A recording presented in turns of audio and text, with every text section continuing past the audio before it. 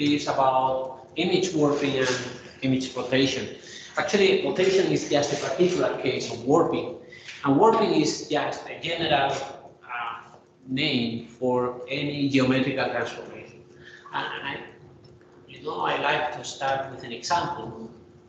So let's start with this example. So let's start with this.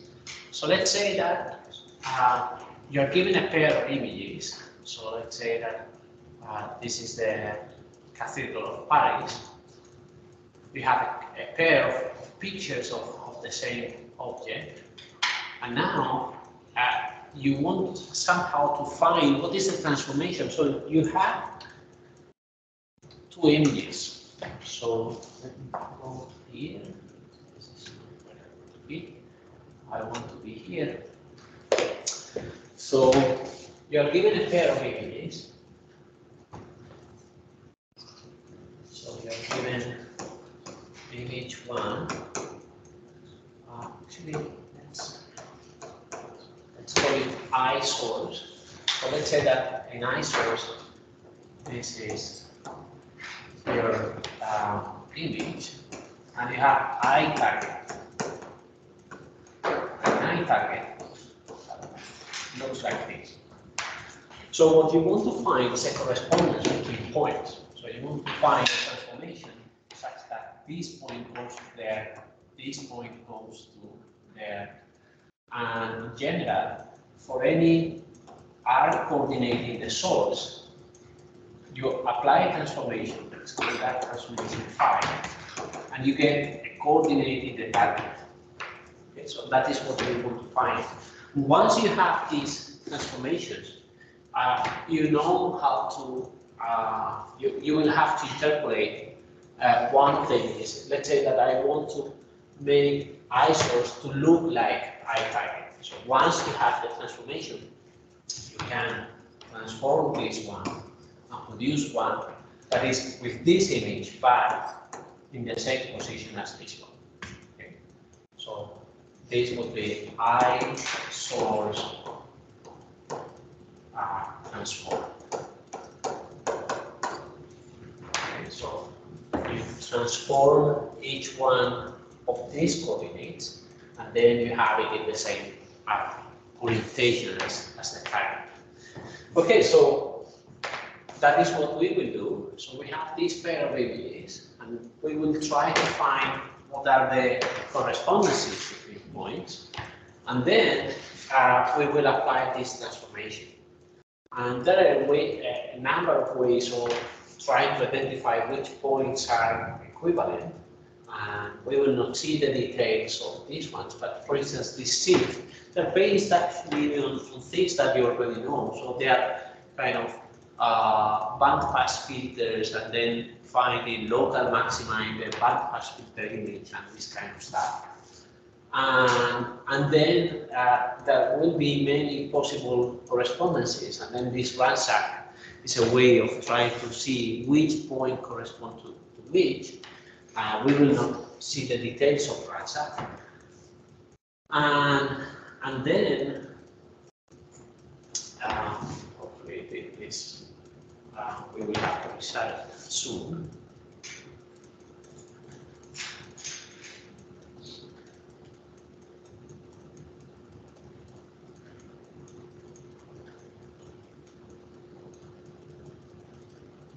Takes a bit more than I expected.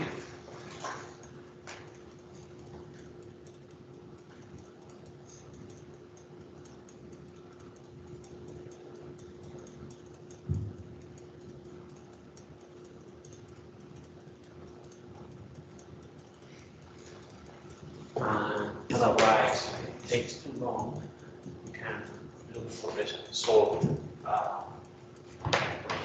cases.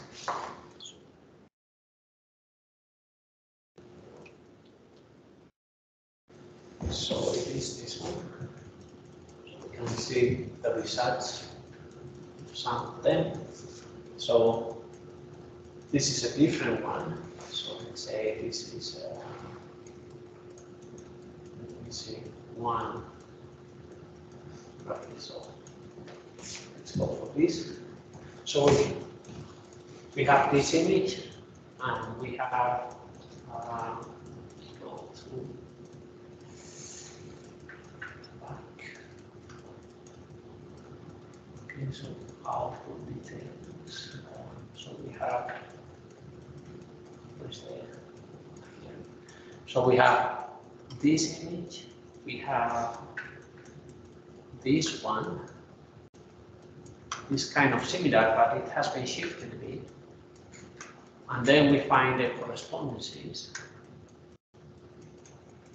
And here we don't have the points, but you can imagine this point goes to this point, and this point goes to this point, and so on. And then we can interpolate one of them.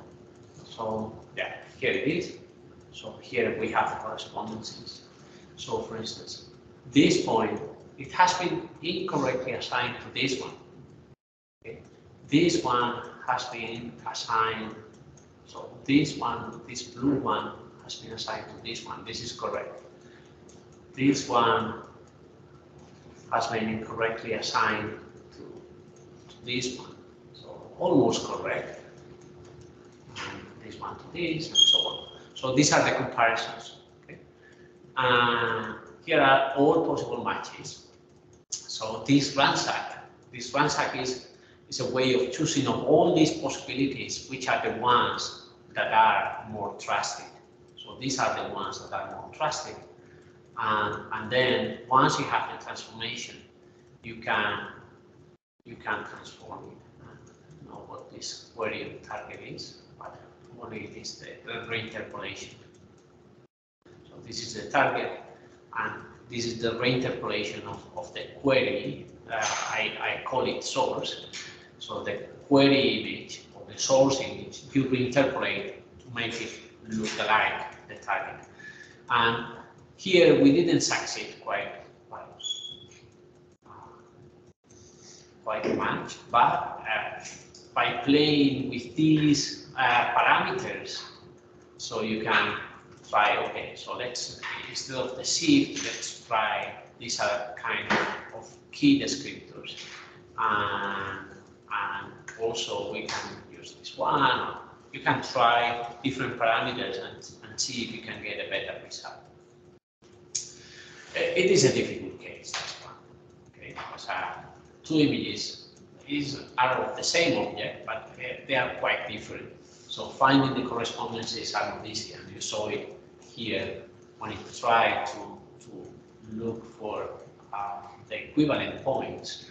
The equivalent points, they're almost correct, but not quite. Okay, so that means that this transformation file, the key is in the transformation file. How do you find this transformation? Okay, that is the key.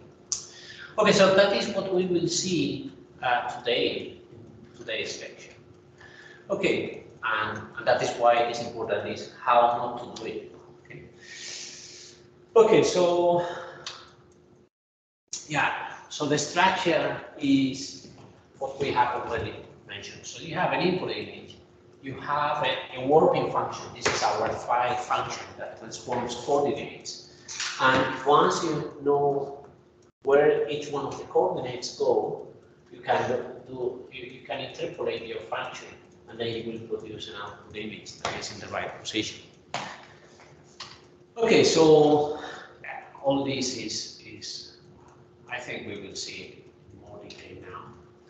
So yeah, so let's say that you have this image, and this image has a problem.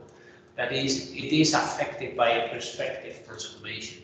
So you see these towers should be straight, and they don't look like straight. They look like tilted towers. So you see it is tilted to the left, tilted to the, sorry, to the right, to the left, and this is to the straight.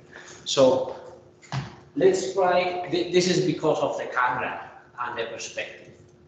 Okay, so let's try to put it straight. So let's try to put it like this. So this is our target. This is our source or query. And then we have to find corresponding points. So these are the points that we will use to find our transformation. So these points here, they will be transformed to something else. Okay, and this something else are these coordinates. Okay, so you need to find correspondences between points. So, and these transformations are very easy. So these 3 points will stay. So these 3 points, the coordinates are exactly the same. While these 3 other points, they will be. Okay, so let's see. So, so this was the original image. So look at this tower. So this tower, this is the x-axis. So the x-axis here, it is at coordinate 52, while at the top it is at coordinate 80. So that is why it is shifted to the right. So what we have to do is to make the height is fine. Sorry. Where did it go? So the height is fine, but the x coordinate is not. So what I will do is to move this 80 to 52 again, so that now the tower looks straight.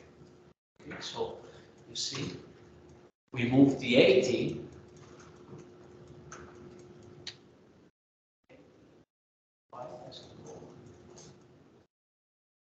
So we move the 80 to 52. Okay, and we do the same with the others. So this here, 872 moves to 913. That is the same coordinate that we have down here. Okay, so these are our correspondences. So what we have are pairs of coordinates. So in this setup, what we have is color. So we have a color in this a coordinate in the source. Let's say coordinate 1 is equivalent to coordinate 1 in the target. Then you have another pair. Coordinate 2 in the source is coordinate 2 in the target. We have many of these correspondences. In our slide, we have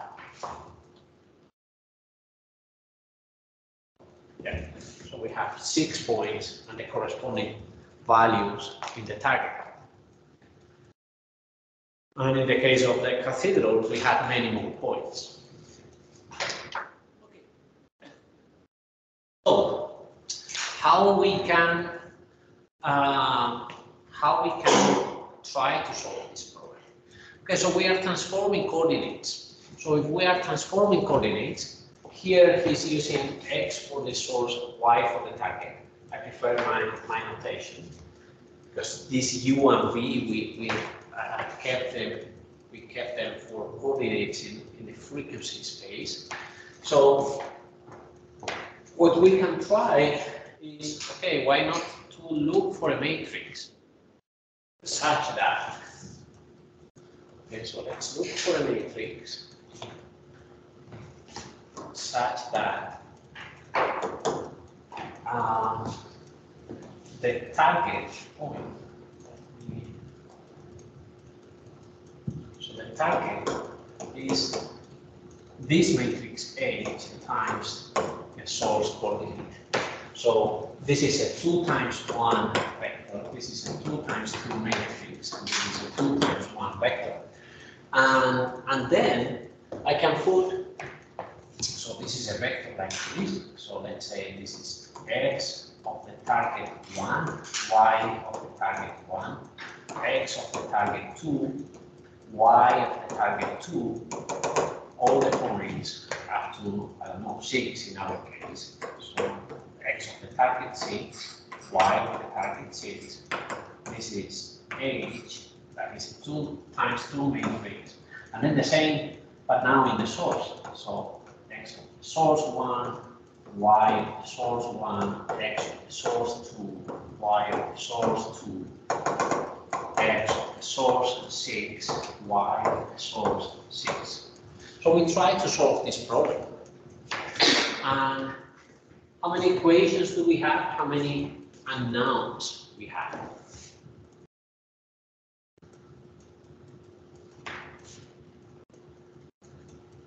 How many equations? 6. 6. So we have 6 points, but for every point we have 2 coordinates. So do we have 6 equations or 12 equations? 12 equations, because we have 2 coordinates for each one of them. How many unknowns? Which are the unknowns of this? Which are the unknowns of this equation system? The age, the coordinates we know, but we don't know the transformation. So we have to solve for age. So in general, if we call these, let's come back to this. So let's say that this is a map. These are the coordinates matrix T. This is the source coordinates S, and we have T equal H times S. And this is an overdetermined, an underdetermined equation system. Over or under determined. It is overdetermined because we have more equations than unknowns, so it is overdetermined.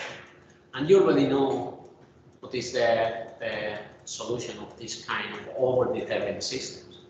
This least squares has appeared a few times. So we solve it by least squares.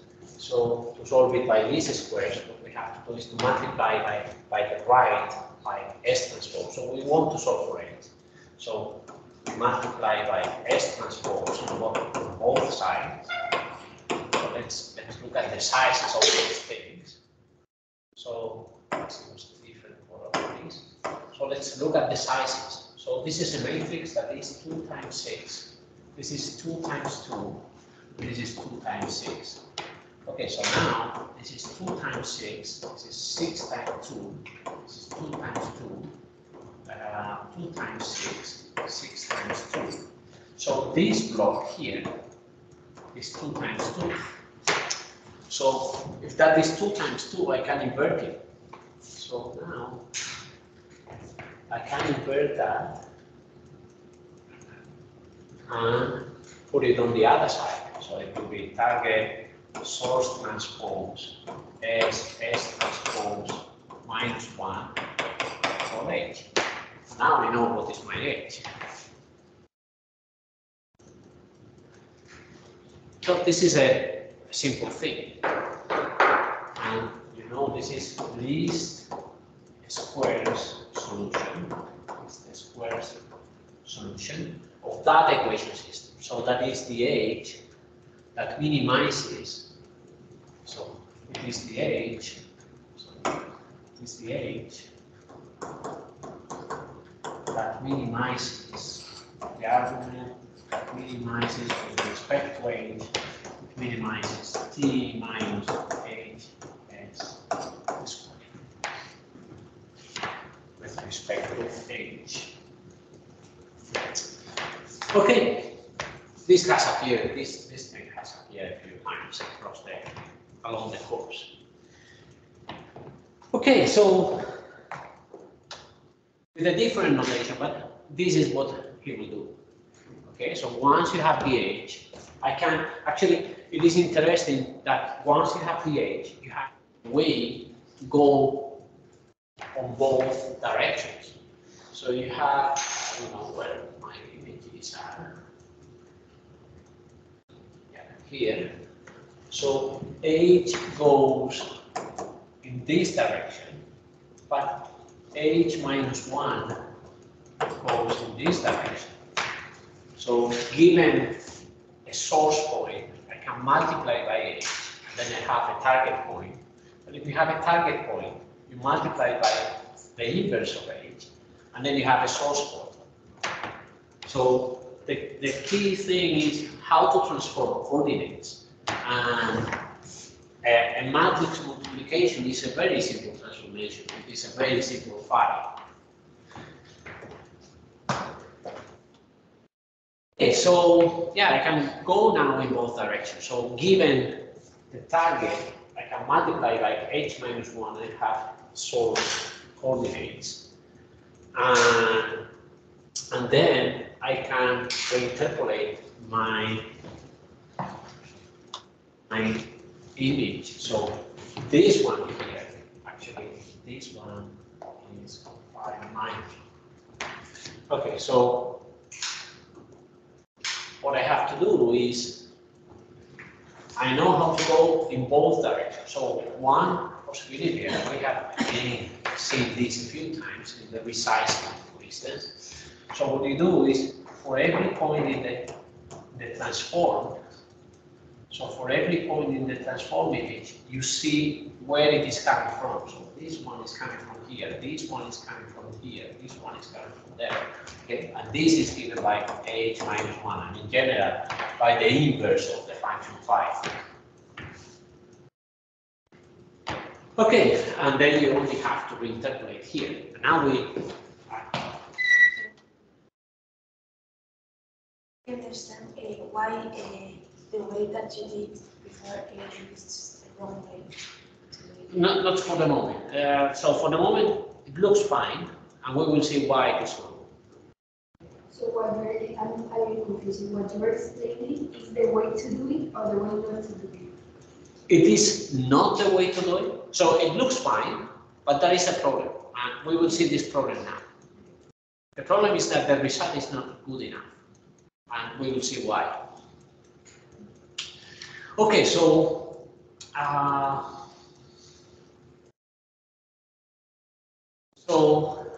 yeah, we can go both ways, and now we understand this comment here. So this structure. So you have to find what is your working function. So what is the phi, and then once you know how to go from the target to the source, you interpolate the source. Interpolation, we saw it in the last lecture. So now, Working function is the h. the working function is not the h, but is related to h. So, function, a matrix is not a function. Okay, this is a function. This is a function. Okay. And then, if you want to put it more like a function, right? This is a function. H alone is not a function. Okay, good. Then we are here. Yeah, so you see the same kind of stuff that we were having. I think it is more clear in my notation, where we see clearly what the coordinates are for. So x are coordinates in the source, y are coordinates in the target, and this is just the interpolation. So that's fine. And the problem is that when you try to do it, you find your h, and this h is very interesting. Look at the h. So the h has this structure. So the h for this particular problem, let's see if it makes sense. So the h here looks like this. It is 1.02 minus 0.02 and 1. Okay, so when I multiply, when I have, let's use this color again. So when I have R in the target, that is h times x in the source, y in the source. I multiply by this, what will I get? So I will have 1.02 x minus 0.02 ys, and then ys. So that means the height stays, and it is only the x that is moving. That is what we wanted. We wanted in our transformation, the height was staying fixed while the x was moving. The x is moving, but the y is not. So that is what this H matrix is making. So the Y doesn't move, it's 0, 1, so it doesn't move. The X is moving, okay, or this one doesn't move. Okay, good. Then, why not to do it? Why this is wrong? Because if we apply it to the image, this is the original, so red, this is the original image, so red is where the tower was, blue is where we want the tower to be, and this is what we get. So just a little bit of improvement. So here, just a little bit, here a little bit better, it's halfway. Okay, so that is the reason why this is not the right way, because the results are not good. And now we can think why the results are not good. And the reason is that perspective is a 3D transformation. So it is something that happens in 3D. While our transformation, this H, is only 2D transformation. So it is just, actually, we can see if we can find a nice representation of this. Find transformation. I'm sure this is not.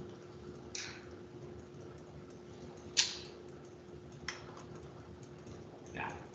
So let's look at this.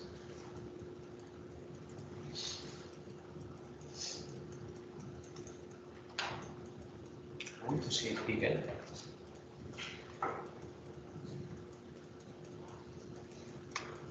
Okay, so let's go to medium. So transformation.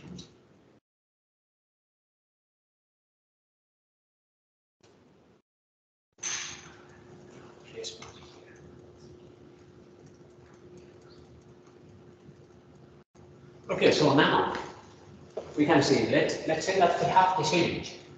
This image, if the transformation is let's look at only at this part. Okay, the rest of the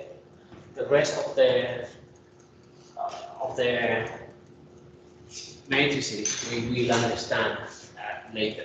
But if it is an identity, so that means that the image doesn't change. Let's look at this one. So it is almost, it is a diagonal matrix. And this diagonal matrix, it has two factors.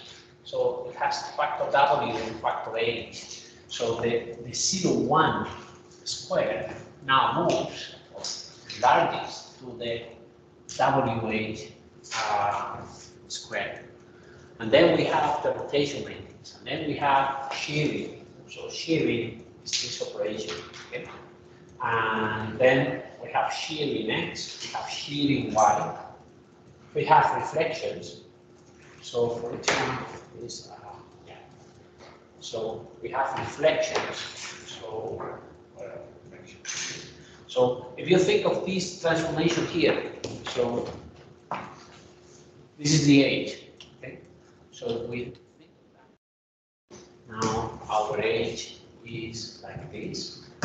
So our H is -1, 0, 0, -1. So then my target.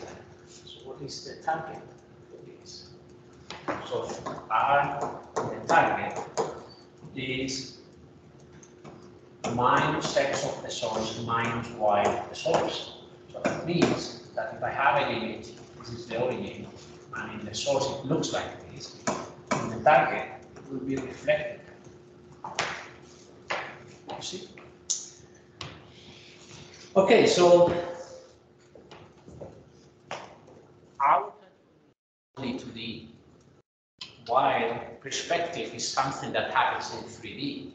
So we don't have enough degrees of freedom to express our transformations. So what is the right way to do it? Yeah, this is about how to invert the matrix. We don't care. Yeah, that is something here. So we have to invert this matrix. Okay, so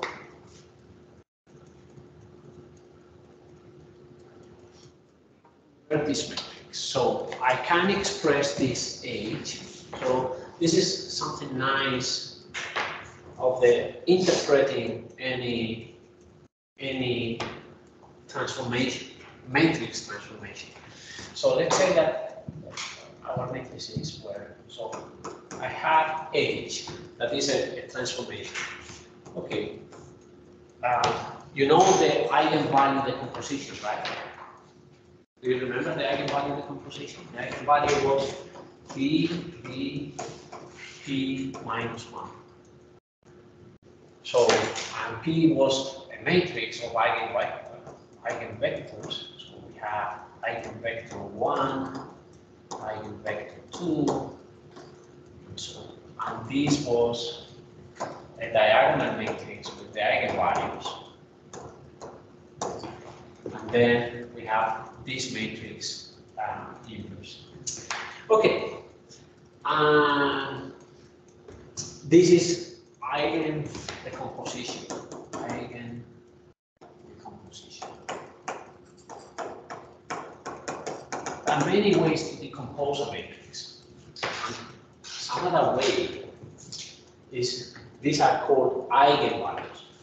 Instead of eigenvalues, you can decompose it in something that are called singular values. Singular values. Singular value decomposition.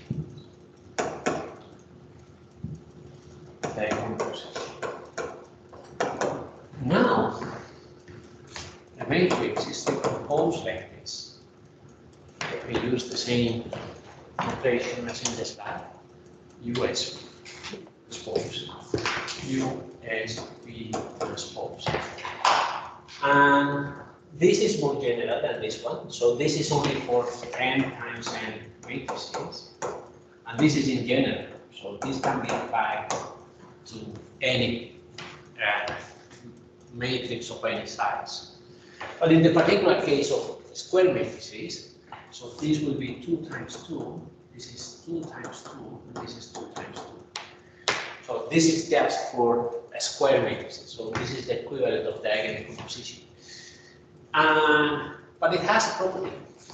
This one and these ones are orthonormal matrices.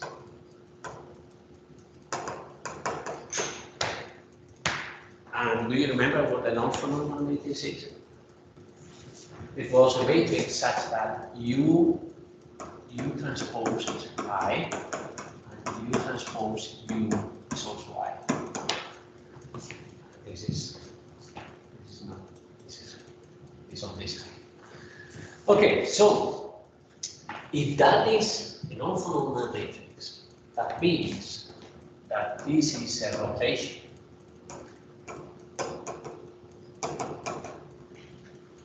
Remember what the matrix of a rotation looks like. So the matrix associated to a rotation theta, so something that rotates, coordinates theta degrees, is this one, cosine of theta minus sine of theta, sine of theta, cosine of theta. This is theta. And these matrices are orthonormal.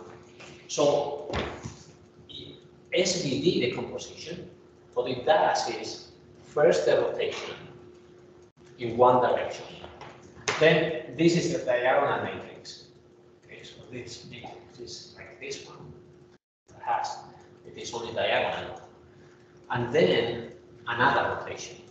So this transformation that we have done, so this we have done there, can be decomposed in these three matrices. So this one, this one, this one. And it has the right structure of rotation. It is cosine minus sine, sine, cosine. And here it is the same. Cosine minus sine, sine, cosine. So they are rotation matrices. and the S, the diagonal matrix, is like this. Okay, so what does it mean? So you have to first rotate 19 degrees. So if you look what is theta for this rotation, it's 19 degrees, 19.6. Then you scale, so first you rotate, then you scale. You see, that is the scaling factor. This is a scaling x, this is a scaling y. And then you rotate back minus 90 degrees.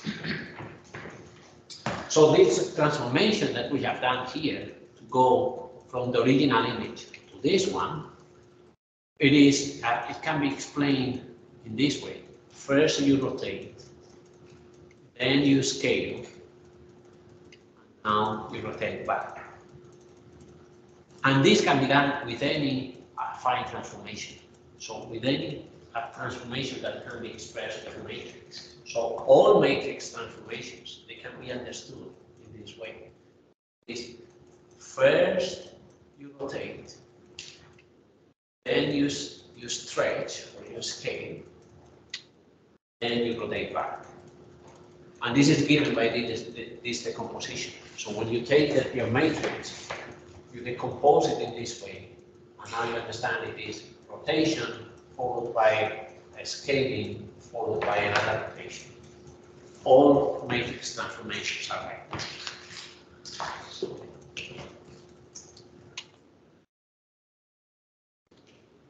Okay, so we said, okay, perspective transformations are 3D. So, and with only an edge that is two-dimensional, we don't have enough freedom to correct for it.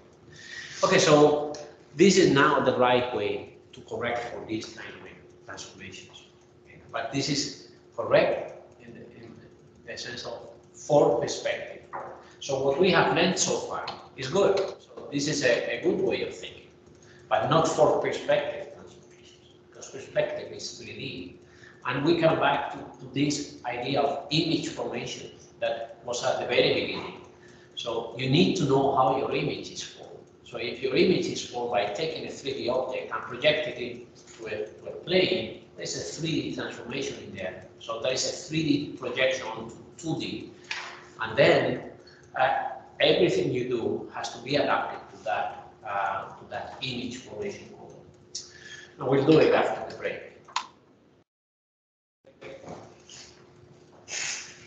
Do we do that?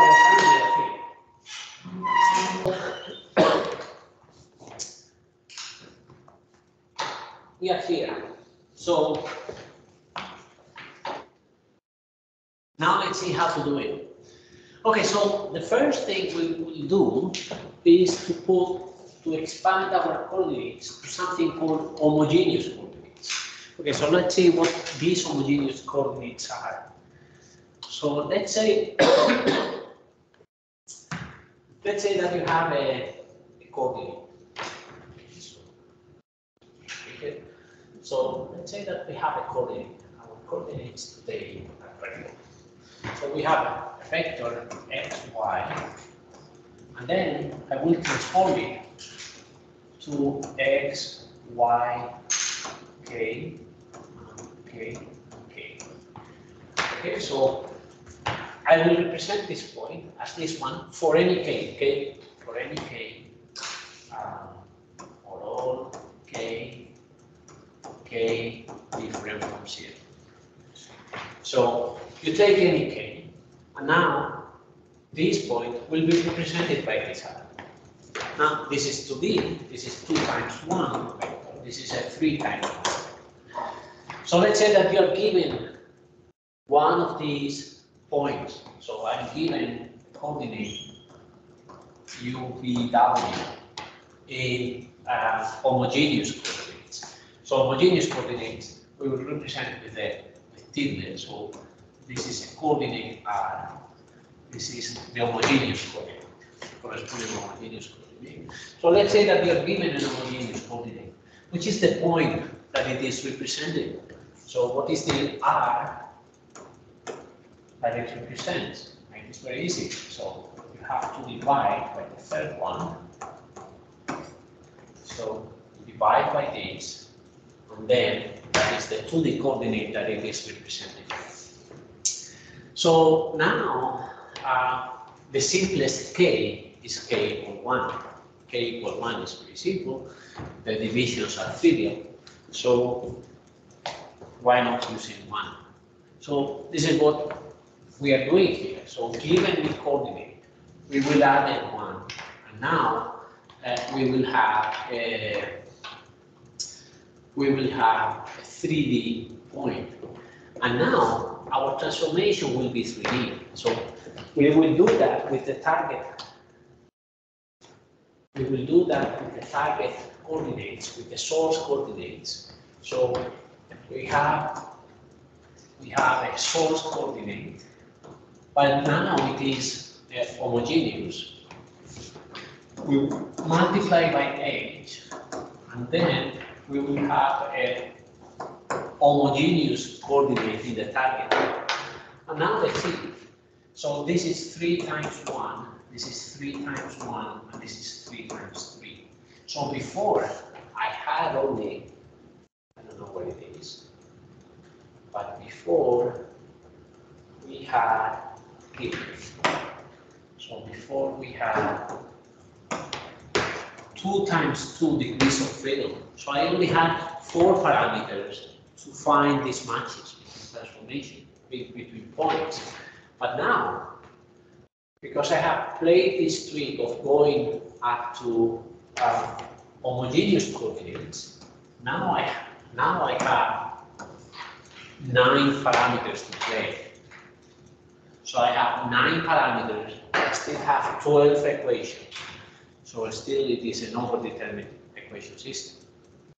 So I can find these 9 parameters. Actually, we will see we need less than 9 because because these coordinates are homogeneous. This h cannot be anyone, but it has to fulfill some constraint.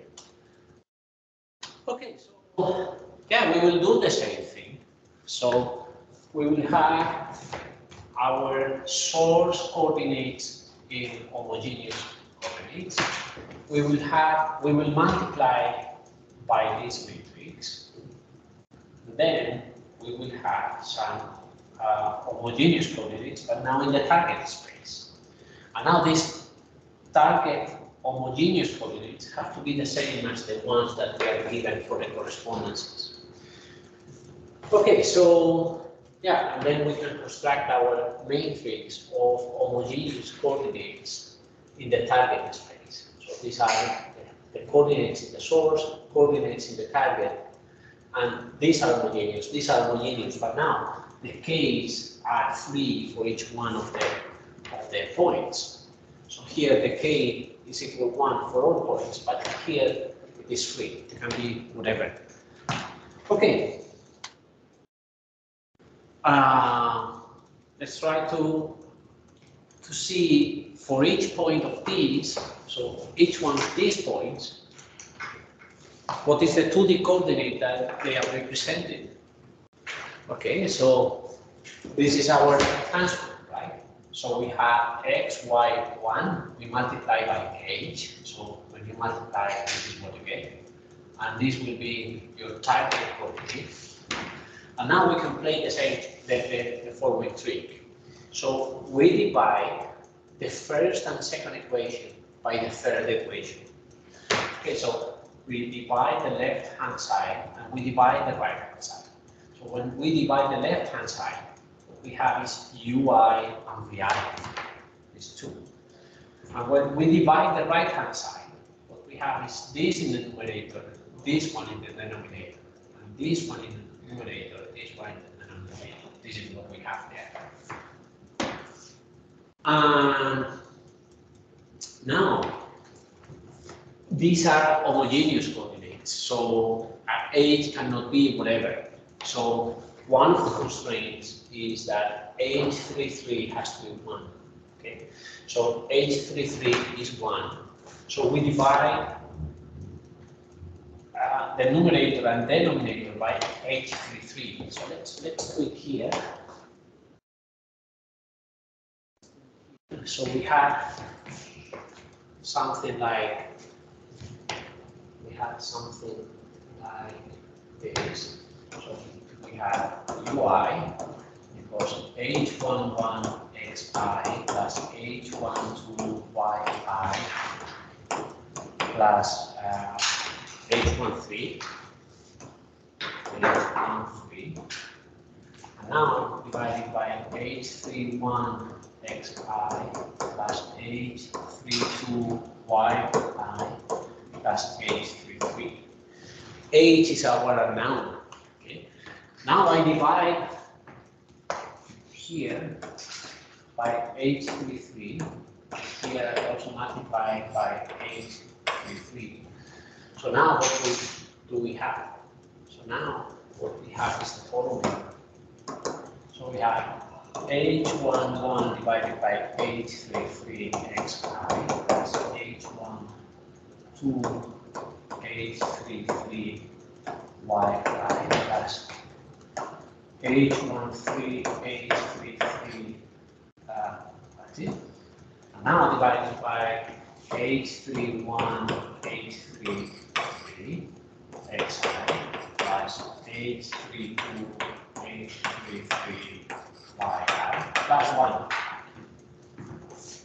But now h is an unknown, so I'm dividing, but actually I can call this h11 prime, and I can call this h12 prime, h13 prime, h31 prime, h32 prime, and I can drop the primes. So H is a matrix that I don't know yet how it looks like. So I can drop the primes, and that is what has been done here. Okay. So when you divide by H33, you get one where H33 was, but the other ones has not been affected. So the process has been this one. So you create the primes, but then you drop the primes, because actually you know what H looks like. So it doesn't matter if you're putting H or H prime. Okay, so that is what has been done in that slide. Okay, now this is just rewriting. So we take the denominator, we put it on the left side. So we do that, and we rearrange all the terms. So we have it here, we put it in matrix form. So our unknowns are the H. So here this H vector, we have H11, H12, H13, H31, H32, so on. So yeah, you see that, yeah, actually it is H11, H12, H13, H21 is there, but it is not here, so we put 0. H22 is there, but it is not here in this equation, so we put 0. Same for H23. And now H31, H32, and the last element of this vector is 1. The last element is 1. Okay, so now we have an equation system again. So for every point, for every pairs of points, so this point goes to this point goes to this. So for every pair of points, we have a couple of equations. And these are the two equations that we have. And now it is simply. So we now put together all the pairs. So in our example, we had 6 pairs. So this is given from the first pair, second pair, and the 6th pair. So this is a matrix. Now you have to find this. You have to solve A, H equals 0. You solve for H. Okay, and yeah, we will not go into the details of the solution, but it also uses this SVD decomposition, and then you find in this diagonal matrix, you find what is the smallest singular value. So one of these will be the smallest one. And then the H is the eigenvector, or not the eigenvector, the kth. So let's say that the smallest one here is kth. Okay, so this one, number 3, is the smallest. Okay, so now you go to matrix V, you take the V column, the kth column, and that's your solution. We will not see why this is like this. This is just algebra, but we understand the process. Okay, so yeah, so once you know what is your H, now you can do the same thing as you did before. So now you have H that goes in homogeneous coordinates now, but it goes from source to target. So it's somewhere here. Here it is. So bigger again. So now we have our H, and our H goes from source to target, but now in homogeneous coordinates. And now we have not 9 degrees of freedom, because we have sacrificed one because it is homogeneous coordinates. So we have 8 degrees of freedom. And with 8 degrees of freedom, we can do much better. So now you have to take the coordinates in the source image, put it in the homogeneous coordinates, multiply by the inverse of H, and now you interpolate the source image at that location, and that will be the value that you have to put in the J image, in the output image. So this is again. And this is a particularization of image rotation. So in image rotation, image rotation is just one of these transformations. So we know what H looks like for an image rotation. So if you want to rotate an image, this H has to be this form. I don't know what it is. Like where's the cosine? You have it somewhere there in the. Where is the cosine thing? Here. Okay. So H looks like this. Okay, so there is another consideration. That is, okay, so let's do it here.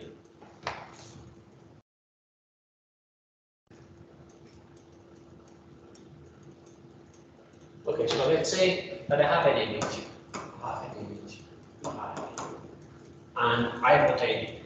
Okay, so I'll just write J. Let's put the coordinates. Not always, we don't always write the coordinates, but let's do it now. So this is a coordinate in J. So let's say that this is I evaluated at a rotation matrix times Rj. So this is I. Let's say that J is red. So if in I we have this image here, in J we will have this one. We will have this one. So the center of rotation is this one. But what happens with the borders? It's like this. So when you rotate the black image, the corners go out of the space of the original black image. So you can do something that is, okay, I will embed it in a bigger image. So now my J will be bigger than the I. So the support will be bigger, just to hold all the corners. Some other possibility is to keep the J. I don't want this to get too messy. So let's do it again. So we have I, we have I, we have J, that is rotating. And then I will keep, so my new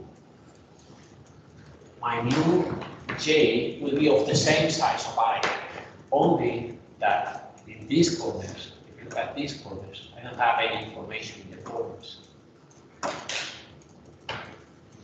Look at this. So when you rotate, this part of the image, becomes amplified. And yeah, so this is padding with zeros, and here it is all this discussion. But I find it too detailed for the purpose of our course.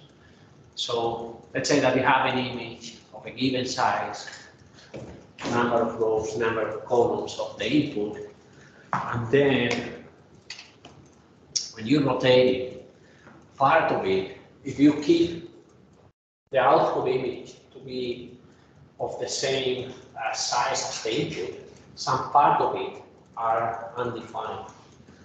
And this is interesting. So let's say that this is my origin of rotation. So now this is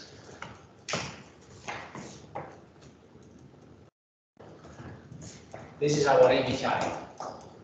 Okay, this is our image I. This is the origin. So this is 0, 0, and this is x. This is y. Now I rotate. With respect to this point. I get this point. So this is x. This is y. So I have rotated from here to there. This is my theta. And this is my center of rotation. But what if my 0, 0 is here? My 0, 0 is there. And then this is x, and this is y. So how can I express that center of rotation? And actually, I can put the center of rotation anywhere. So I can rotate with respect to this point, I can rotate with respect to this point, this one, or this one. Okay, so let's say that R0 is my center of rotation. So I can take a coordinate of the original image. So I can subtract the center of rotation. So we know that that is what that is doing is we had, let's make it step by step again. So here in this coordinate system, this is my origin. My origin is there. So this is the 0, 0. Now, if I shift it to here, this is my new origin. So this is R0. This is x, y, prime. These are x, y, x and y. This is 0, 0. Okay, 0, 0 is the coordinate. But now my 0, 0 in this coordinate system, this is my coordinate prime. And now, in my coordinate prime, I rotate by any angle. Okay, but I'm in this coordinate system. If I wanted to put it back to my original coordinate system, so let's call it J, I have to add again. I have to undo this shift. So this one was shifting the origin. This one was shifting the origin from here to there. Now I have to undo it. Okay. Another way of seeing this is the following. So we can write it in this way. So Rj minus R0 is equal to H Ri minus R0 minus R0. So what we are saying is Rj prime is equal to H So this brings an interesting point of view. That is, transformations are done with respect to an origin, and specifying the origin is important. Okay, so you can now rotate with respect to any point. All you have to do is to shift your coordinates to that point, express them as having the origin at that point, then you rotate, and then you undo the rotation. So this part is interesting. So here you have that.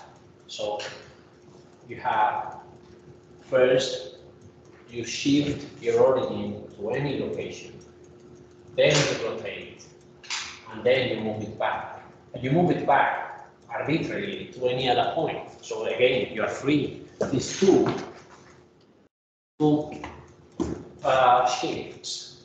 shifts, this one's here, so let's highlight them. So this shift, and this shift, they don't need to be the same. They can be the same, but they cannot.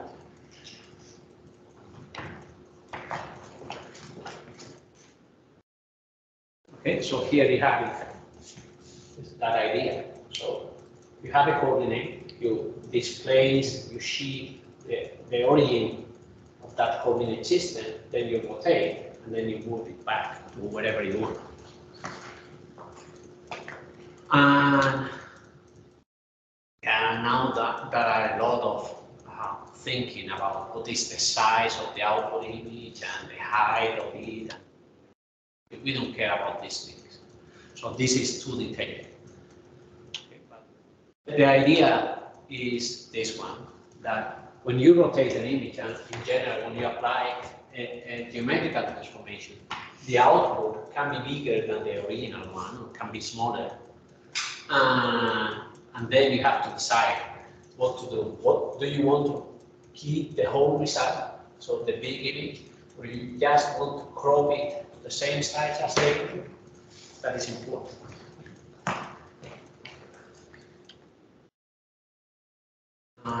Yeah, so this is a lot of rewriting, a lot of these diagrams.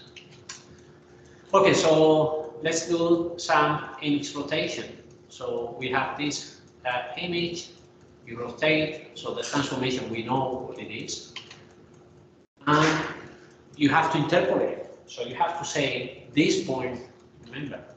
So we are here, we are here.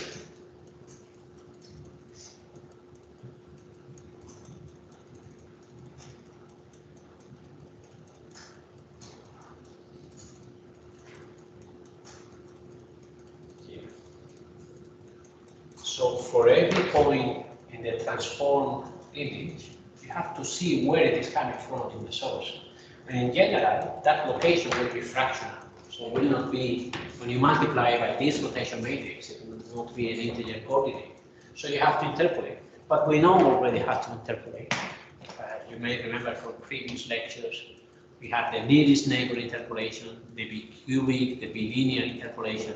So you can compare, this is nearest neighbor interpolation, and we can compare the difference of this image with respect to the bicubic and the bilinear. And yeah, those are the differences. Do they make sense? Where the differences are?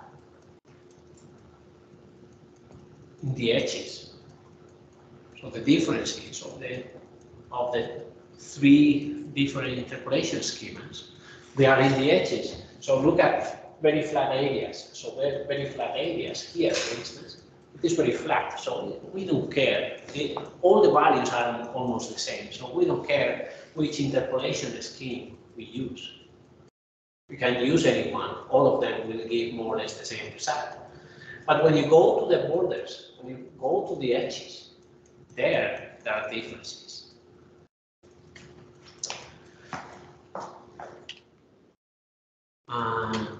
Yeah, so here we have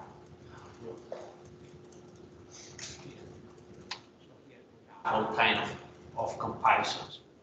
Also, look at these windows here. So we have this building, we rotate, at the windows. You see kind of funny pattern on top of the windows? You already know the name of that pattern. Aliasing, that is aliasing. And aliasing is, doesn't happen with bilinear interpolation. It does happen, but it is much less noticeable. And with the cubic, it's even less. And now we can be very creative about our transformation. So we have been describing 5 functions that have been very simple. It is just a matrix multiplication. But why do that simple transformations? We can find many more interesting transformations. So for instance, this one here is, okay, so let's say that you have a coordinate in the output. So you have to go from the target to the source. So I have a coordinate in the target. I compute what is I put the middle, the origin at the middle. Now I compute what is the radius, what is the distance from that point to the middle. So it is this one. I can also compute this arc tangent. So this arc tangent. So this two is simply just to do the point in polar coordinates. So this is the point in polar coordinates. Now there will be a maximum distance. So the maximum distance is this one, okay, in both directions, this one and this one. Okay, so this is the maximum distance. I can compute kind of normalized radius. So this normalized radius will be the radius divided by the maximum radius, and then I compute the arc sine, and that gives me phi. Okay, now I compute phi multiplied by d naught. D naught is again the maximum distance, but now in the input image. So multiply phi times d naught multiplied by this factor, and then I undo the polar coordinate. So the angle is the same. The angle is the same, but the distance is not. Okay, and then this is the point where I have to interpolate. So in this process of going from the source, from the target to the source, once you define a way to go, you can be very creative. You can use very simple matrix multiplications, or you can use much more sophisticated things. And now if you apply this transformation to this image that we have,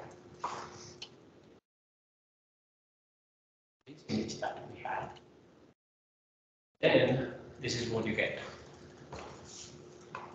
This is like mapping that image onto a spherical mirror. So now you can simulate the spherical mirrors. Yeah? Can you represent theta? The theta. Yeah. So theta here, this is the expression of going from Cartesian coordinates to polar coordinates. This is polar. Okay, that's it. And phi. This phi is a normalized radius. So you have the normal radius. You take the maximum radius that you can have in the output, and you divide this one by this. So you divide this by this, and you compute the arc sine. This -1 is not 1 divided by sine, but it is arc sine. Because you like it. You simply you need to find. You have to define what your transformations are, but these are coming from geometry. If I want to map a sphere onto a plate, this kind of expressions appear. Okay, so we will not go into that, but you can put here whatever transformation you want. All you want is a way to go from output coordinates to input coordinates. If this makes sense or not depends on the context. Depends on what is your problem. Okay? In mapping a sphere, it makes sense. But I can be whatever.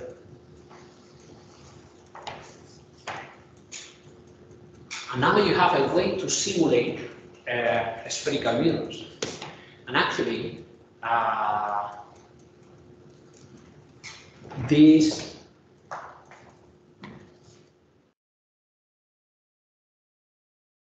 of having 360, I'm very bad at drawing. So, say that this is our camera. We have a camera. And you want to have a 360 view of this class.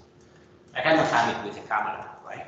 I can point in only one direction. But what if I do the following? I put a stick here. I put a spherical mirror. This is a spherical mirror. So all the class, if I put it like this, the camera, all the class will be projected on this spherical mirror in all directions, the 360 directions. And my camera can see all these projections, all this information coming from the spherical mirror. So now my camera, what I will have is a 360 view of this class, but it is distorted. It is distorted in the same way as this one. So this is what the camera would see. Kind of. And if you know how to go from target to source, I don't know what it is yet. If you know how to go from target to source, you can invert it, and you know how to go from source to target. So now I can invert that transformation. So instead of simulating it, I can invert it, and I can have now the 360 view. But it will not be a plane image anymore. It will be kind of, again, I'm very bad at drawing, but would be an image that is in a cylinder. So this image would be somehow like here. So it will be painted here in the inner side of my cylinder. You can break your cylinder somewhere and unfold it.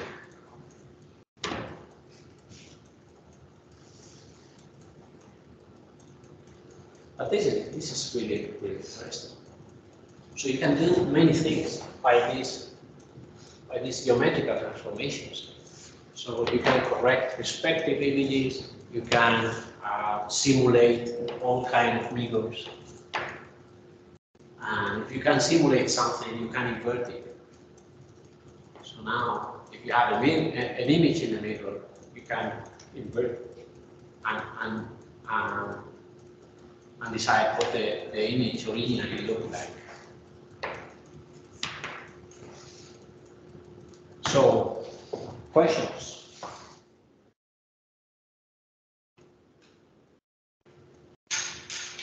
Why this arc sign comes from here? So it is when you have your input image in a sphere and you want to put it into an output, into planar image, then these kind of expressions appear. They also appear when you go from 3D spherical coordinates. 3D spherical coordinates, you also have this kind of arc signs and things. Okay. Questions?